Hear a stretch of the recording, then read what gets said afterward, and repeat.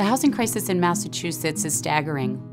Substandard housing is classified as unsafe, overcrowded, rodent infestation, unsafe electrical wiring. It's at epidemic proportions nationally, and sadly in Massachusetts, in the Commonwealth, we are quickly outpacing other equally sized cities in the inventory of affordable housing.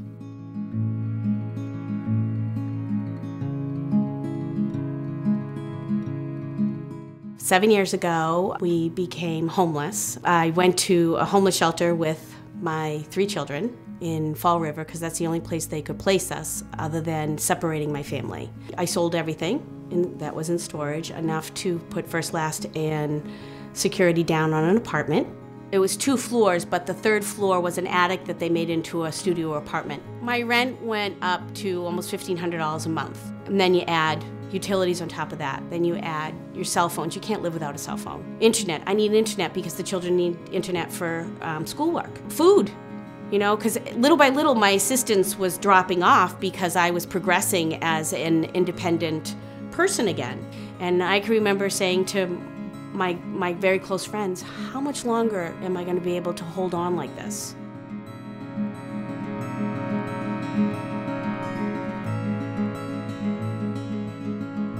So at that time, all we could afford was the 1 studio with us sharing living space. And essentially that was our whole life, was him living in a room with me.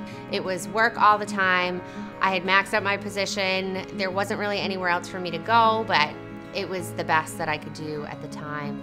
There's not really a whole lot of ways to get ahead, and it can be very discouraging. And everybody should be able to have a decent place to live.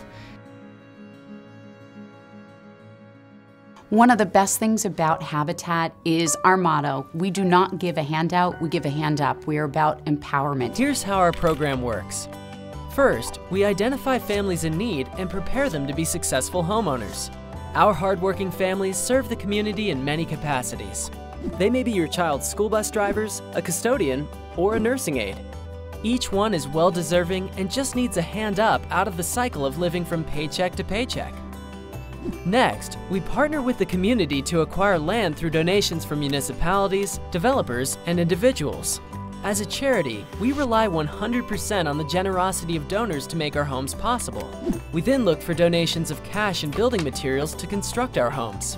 Once the funds are raised, we strap on our work boots and hard hats and start building. We mobilize volunteers to build homes alongside of our partner families, nail by nail, wall by wall. Habitat volunteers come from all walks of life, but are all joined by a passion to serve families. Some have never picked up a tool in their life. Others are professional tradespeople. There is a place for every individual, community or faith group, and corporate team who wants to build with us. So how do families actually benefit from our program? Our program is a hand up, not a handout. Each family must invest 500 hours of sweat equity into building their home as their down payment. When I moved in or got selected here, this was my 24th move in 10 years. So then being here, it was like an old book closed and a new book opened. Like in that moment, it was like, okay, we're not gonna have to do this anymore. Like this is the last time we're gonna move. And being able to relax, it's like, okay, this is my house, this is my living room, this is my couch, these are my walls. Like it's surreal. And sitting at the table is such a big deal. Even my son will say, are we sitting at the table? Are we sitting at the table? It's a wonderful feeling, you know, to hear the doorbell ring, to get our mail from a mailbox, to have a back door to a backyard. Kids go out and they're in the yard. It's awesome. And it's those moments that become so profound with these little luxuries of a simple table. That's pretty powerful. Habitat for Humanity is the only builder offering an opportunity, a no-interest mortgage that enables families to invest in themselves and continue to pay it forward. They stand shoulder to shoulder with volunteers who give of their time, treasure, and talent, who want to do nothing more for no other reason than just to give back. I think that's such a great opportunity for these family partners and their children to see that strangers just collectively appear that want to help. It's the very best of humanity. I mean, I had people from the UK, from Africa, from Weymouth, like from everywhere work on this house.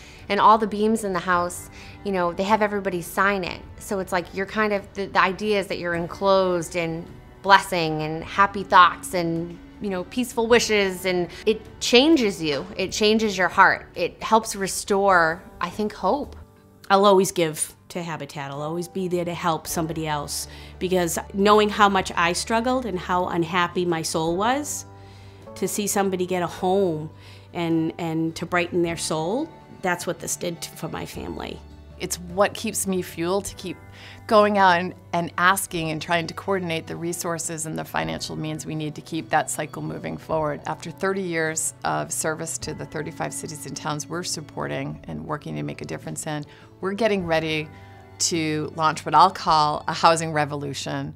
Through our Restore, we'll be able to take donated goods that have come from manufacturers in and out around Massachusetts, but also from homeowners. We'll be able to take that stuff, turn it into cash, and reinvest back into the community and provide jobs that are needed for people all over the Commonwealth. We have over 1,000 Restores in the United States, and they're growing. We don't want just one Restore. We want 3 or 4 Restores, because the more things that we can do to get more land and raise more money, the more families that we can help. We are the only nonprofit developer out there doing what we're doing, and it's critical. But we can't do it without our individuals, our volunteers, the families in which we're serving, but that larger community that is saying right now, we need to make a difference. We need to invest in our communities where we work. We need to have a future where children are becoming our future leaders, that they are the ones that generation after generation can say, we are proud to live here in this community and look at the housing stock. Habitat's going to make that difference, but we can only do it if you're part of us.